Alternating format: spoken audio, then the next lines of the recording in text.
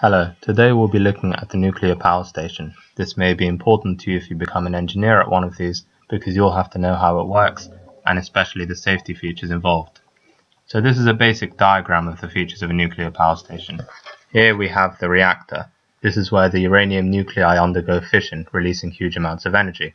This energy is carried by carbon dioxide molecules over here to heat up the water into steam, which flows into the generator, turns the turbine, and releases electricity. Here we have a cross-section of the reactor. This is the uranium, which is the nuclear fuel. Here we have the carbon dioxide, which collects the energy. And here we have a boron control rod. These are used to control the chain reaction by minimizing the number of neutrons flowing in the reactor. If there was an emergency, all the boron rods would be lowered, absorbing all of the neutrons and stopping the reaction. In grey here is the carbon moderator, which is used to slow down the neutrons, as only slow-moving neutrons will initiate a reaction. The neutrons are slowed down by collision with other particles. If it was to collide with a much larger particle, it would hardly slow down at all.